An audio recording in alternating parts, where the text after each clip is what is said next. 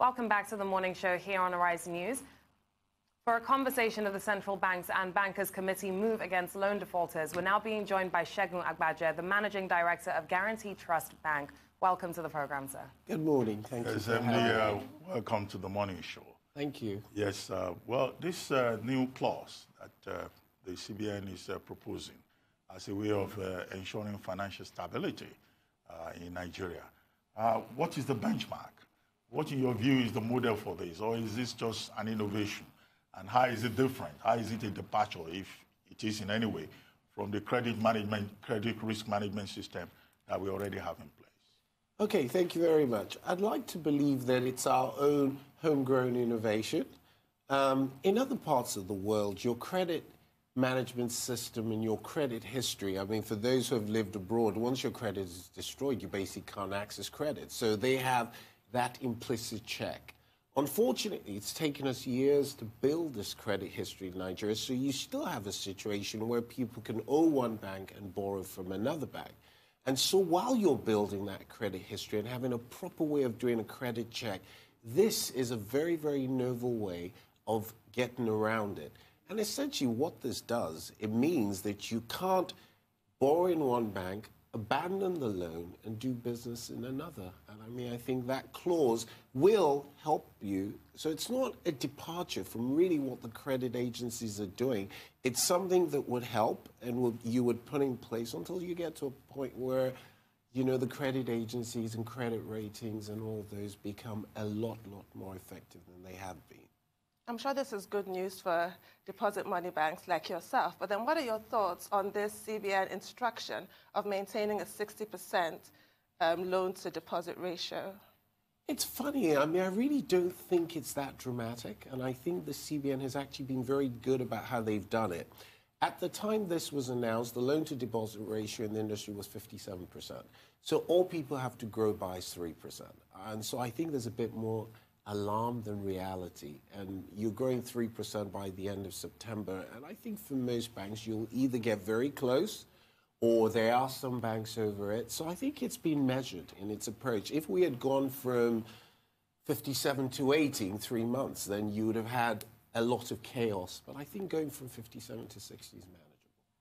You know, the credit clause is good, but it doesn't really solve the problem because it seems as though banks just don't get the focus on small businesses, right? And the constant focus that goes towards debtors. It's kind of becoming as though there's stories out there that banks are even getting as far as not only just looking to get back what they need to get back from their debtors, but also implicating their debtors for that collateral in certain instances that have been reported. What are your thoughts on situations like this, and how can banks start to have more transparency so when they are going after their debtors, they're doing it right without any other mishaps in the way? Well, I'm not even sure I agree with you. I think in terms of SME and retail, a lot of your lending is not done around securities, actually done around cash flows. And that the risk you face a lot of times when you have retail credit or SME credit is not really collateral realization. That happens with the corporates. It's the fact that a small business can abandon a loan in one bank and go and do it and do business in another bank, because truly there is not a lot of underlying security, which, by the way, is a lot of the criticism as to why banks don't lend to small businesses or retail. But there has been a departure from that in the last few years where people are doing a lot of cash flow lending. And banks like us today, in terms of retail and SME, probably have about 14–15% of our portfolios in that. Well, what is the mood, you know, among members of the Bankers Committee? And, you know, I mean, I can ask you directly as the chief executive of one of the major banks. Do you foresee legal implications? Because when a man takes a loan from a bank, you know, it's like an agreement. There's sanctity of contract. There are issues about privacy, you know, and it's a direct transaction. Except it's a consolidated loan. Do you think this policy will not, you know, bring up a lot of litigation? Because if a man has a right to do business with Bank A, do business with Bank B, you know, are you worried by the fact that, you know, banks could get slammed with a lot of litigation and depositors, loan defaulters, even insisting on their basic rights? Well, first of all, I think you will have some people who will go that route, quite honestly. But I think that if every single bank has decided to adopt that clause, then you really are in a position where if you want to do business with the banks, then you would have to go that route. And then there'll be legal cases. Unfortunately, I'm not a lawyer, and I'm sure legal cases might take 5 years to determine the final outcome. But if as a business you can wait 5 years, then maybe. But I think most people who are sincere borrowers, who are not chronic defaulters, will probably sign it because the intention was never to take a loan and not pay. But how is this, going to be different from the options already available to the banks? One, you can seize collaterals, the right of set-off, rests with the banks. You can negotiate, you can settle, and all that. This looks like cross-carpeting, if I may use that word, from one bank to the other. Well, first, the right of set-off tends to exist within a bank.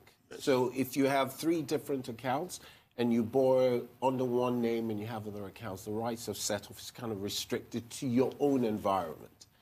I think if you say cross-carpeting, it really isn't, in my own opinion. It's a loophole that has existed in the system. I think in most other developed economies, you cannot owe one bank and then be doing business in another bank because your credit history would catch up with you. In Nigeria, unfortunately, because we haven't developed the credit history system properly, people are still able to do that. So this is just a way around it until you get to a point where your credit goes bad, you're deprived of facilities or loans within a banking system, which is what happens everywhere else in the world. I'm going to stay with Dr. Abati's line of talking about the practical impacts. So the whole idea, one imagines, is to boost the real sector. Yes. How would this happen? Well, first of all, you've asked, we've gone to, and I hope I'm not speaking for the regulator, I think that the loan-to-deposit ratio of 60% is just the first move at the end of September. So to boost the real sector, obviously, you've got to lend. And one thing is the banks are probably pushing back saying, look, if we lend too quickly, our non-performing loans ratios are going to go up. So this is basically something saying, look, you can lend more freely. We will put things in place to make sure that your NPL to total loans ratios don't go bad, and that as you grow the loan book, you're not growing the NPLs. And there is no way you can boost the real sector without lending. And so this is just to give the banks some comfort to be able to go out and grow their loan book and not worry too much about the non-performing loans that will happen as a result of that growth. In this economy, how realistic does it then become for lenders to pay back, seeing as the double-digit interest rate that they're going to be paying back on their loans is often way more than they're even getting in their margins on their goods and services? And that's why it doesn't really incentivize a lot of people to look to banks for loans. Or what do you think about this? Again, I'm not sure our biggest problem in Nigeria is the double-digit, because you have double-digit inflation anyway. So if you have double-digit inflation, to have real interest rates, you're going to have double-digit interest rates. And a lot of people you're talking to... But it's close to 30%, right? No, it's not. Okay, it's what actually is it? not. We have a product called Quick Credit, which you can check, which is 21%, which is 1.7%, 1.75 a month, which is bottom of the pyramid, okay. 20,000, 30,000. That's where I was going to. That a lot of people who borrow out of the informal sector or salary advance companies are already paying 4 or 5% a month, and they are not defaulting. So I think that the double-digit interest rate is less the problem with growing or access to credit is the bigger issue. I think most small businesses can survive a double-digit interest rate. It's obviously not 30. I think 18, 19, 20. Most small businesses, with the margins they make, will pay back. Well, we're going to go on break in about 60 seconds, but I have a question. Sure. Lending is a risk. Of course. And it is the responsibility of the banks to minimize risks. Now, the step that, the proposal from the CBN now, isn't it a comment on the diligence, I don't want to use the word competence, of the credit risk officers in the banks? And then, of course, we have credit registries, right? I think we have about 3 in Nigeria or so. Is it also not a comment on the inefficiency of credit registries? So instead of worrying about due diligence with credit risk officers and credit registries, the CBN is trying to adopt this sleight of hand. And, don't you think they will need to back it up with law? Because although they talk about the BVN, you really cannot just go after people's accounts without really law, without legal backing. But we'll take a short break, and then when we come back, you can respond to that. We'll take a commercial break now. We'll be right back. Stay tuned. Welcome back to the morning show here on Arise News. Still with us in our Lagos studio is Segun Agbaje, the managing director of GTBank Nigeria. I should add that because he's an international bank. But I'd ask you a question about credit, the role of credit risk officers, the role of credit bureaus, and whether or not we actually really need a law to back this up if it will work. Okay, I always try to stay away from the things I don't know, which is law. But let me take the two kind of things you've talked about. The credit bureau one's very simple. I mean, I think you need to populate data for the effectiveness of the credit bureaus, and that is happening. You're populating the data. Over time, with the BVNs and data population, you'll be able to go in and look at everything in your credit registry and have total information. On the way to that, you've got to look for a stopgap, which is what I think this is. In terms of credit analysts, yes, it's really funny. You can do the best analysis on a credit, and the macros can make that credit go bad. That is one thing that as banks, we understand. The one thing that banks don't really like is when you do a proper credit analysis, and it's the character of the borrower that leads to the loan going bad, which means basically you divert the funds after the business starts to go well in order not to pay the bank, which is willful default. And that is the kind of stuff that this clause will take care of. Where someone's taken a loan in one bank, rather than pay the bank back, they've put the sales proceeds in another bank and they're operating the business properly and running credit balances there. What this will do is it will allow the bank that gave the loan to pull the credit balances in another bank and make good on their obligations. So credit analysis in itself will not avert bad loans if you have a character problem on the part of the borrower. So there's the legalese and the niceties of it, but I don't think the point should be lost. The whole point of this, of trying to curtail the activities of what you've just described now, willful default, is to boost the real sector, is to increase access to funds for MSMEs. So I want to talk to you about NERSAL, Microfinance Bank, which is backed by the Bankers Committee.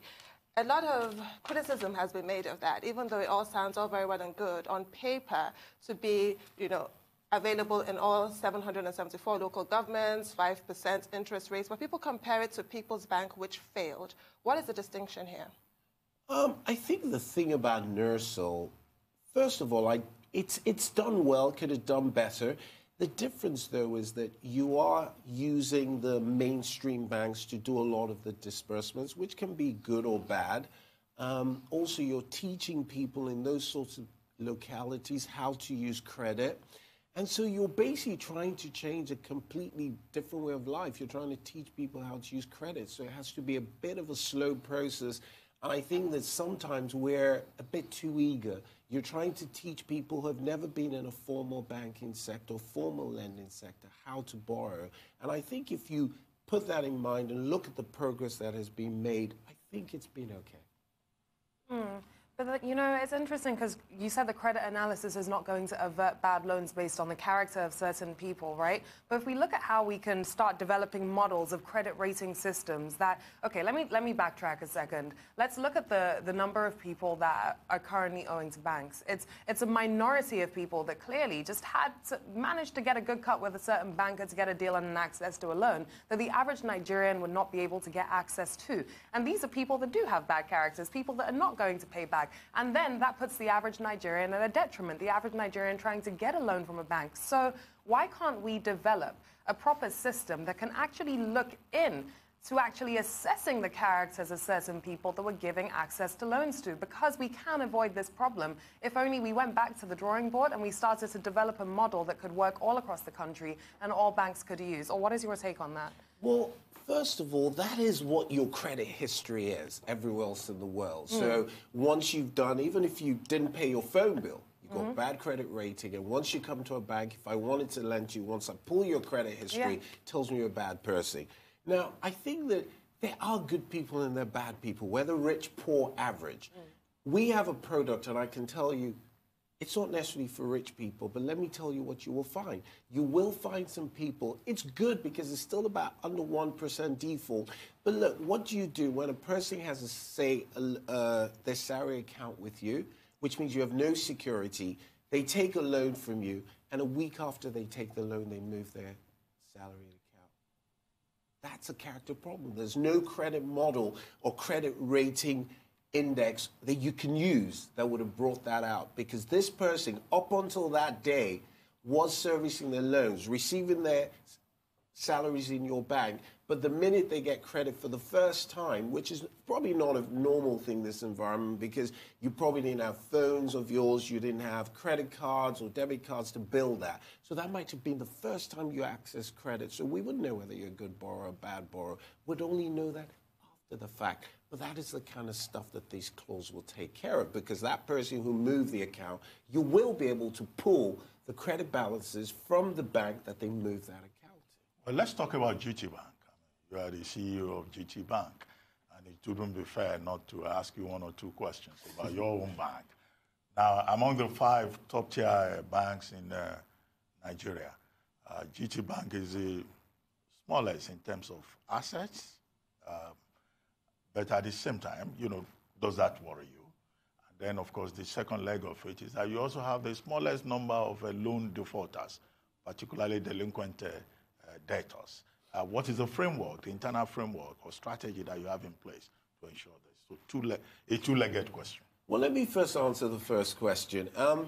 We're not worried about size at GTBank. It's not even one of our objectives. We look at scale.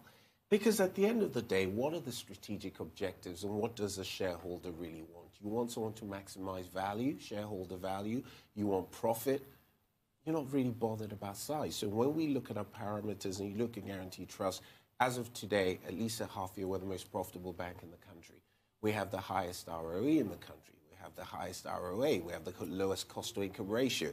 That is what should concern a shareholder. We have the highest share price. So 4th, 5th, 6th, 10th, size really doesn't matter. What matters is scale and the returns to shareholders and shareholder value. So when we sit in a little room like this, we never concern ourselves with size. It's not one of the parameters we look at. In terms of what we do for loan default, we could be a little better. I just explained some things that we're doing here. Of course, we like to keep our NPLs low, but we are ready to take on some NPLs to help grow our lending business, especially consumer credit and retail credit, which has become quite a focus for us. Because truthfully, you cannot grow an economy without growing SME and retail. Well, speaking of concerns, or otherwise, depending on your answer, GTB is present in 9 African countries and is doing well, apart from in East Africa. What are your plans to strengthen your position there? Acquisitions or other investments? What interventions do you have in mind? Exactly. East Africa, God, I've got to be truthful. East Africa's it's been a tricky market for us. East Africa, going into East Africa, in my opinion, is like coming to Nigeria. If you come into Nigeria as a Tier 3 bank, you're really going to struggle because the big banks control, just like you said, the 5 banks you mentioned control in Nigeria about 60 to 70% of banking business. The situation is similar in East Africa. So when you come into East Africa as a small bank, you're going to struggle unless you can scale up. We will have to scale up in East Africa. Fortunately, it's not a Segun Agbaje alone decision. It will be a board decision. But I really think that for us to be successful in East Africa, we have to scale up, like you said, either by doing an acquisition or doing a merger of some sort. But we definitely have to scale up in East Africa. Notice I never want to be the biggest, but I think you must always have enough scale to do good business. Absolutely. And speaking of scale, fintechs all around the world are just targeting the unbanked and making sure that they can give the unbanked access to loans through technology. And looking at Africa, a majority of people are also unbanked. So what is a bank like GTB doing to look at models like this to try and implement into their system so they're not left behind when the rest of the world just moves in the direction of no cards, moving on to tech and fintech for all of our banking? Quick credit is fintech. Quick tech is 2 clicks. Essentially, what is fintech? It's just borrowing on platforms and doing everything outside of a banking hall. And for any smart bank, I'm one of those people who's not threatened by fintechs, actually. I think innovation, fintechs are creating payment platforms, banks are capable of creating payment platforms. And as a bank, what you just have to start to do is to start to think more like a fintech. And that's what we're doing. That's why when we're launching a lot of retail products and a lot of retail lending products, we are launching them online where you can just access them on your phone. Well, a good point about financial inclusion. But let me take you back to the original conversation about credit clause. Do you think the credit risk clause, do you think it's sustainable? Do you foresee a situation whereby people will be discouraged from taking loans, or a situation where people will find loopholes? Because if I borrow from you, right, I could split my accounts, split my identity, split my BVN, use different names, and then, of course, frustrate this new clause by the CBN. What do you foresee? Let me, God, you know, there are always good people and bad people. I think that most people who are well-intentioned will go with it.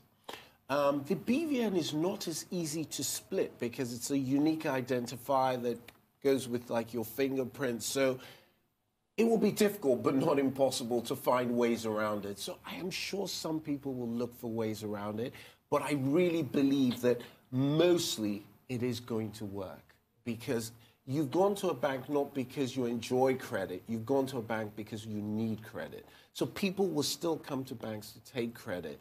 And because you know, those who wanted to willfully not pay and default on their loans will find it more difficult because if you go to another bank, where you left the loan will have the right to pull your credit balances. So there is no doubt in my mind that this clause is going to reduce the default rate where loans are concerned, and it will encourage banks to do a bit more lending.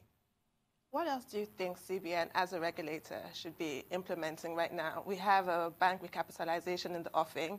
We have this new initiative. We have your loan-to-deposit ratio.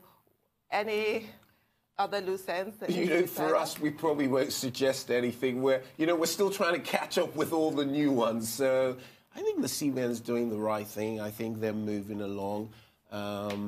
I think one thing we obviously have to crack, even from the perspective of the regulator, is we are doing retail credit, but we need to do more consumer-type credit, I think. Well, thank you very much, MD GTBank. Thank you very much. Ladies, I think we've enjoyed this conversation very much, and we want to thank you. We know how busy your schedule is, so thank you very much. Thank you so much. Thank you. It's been an absolute pleasure.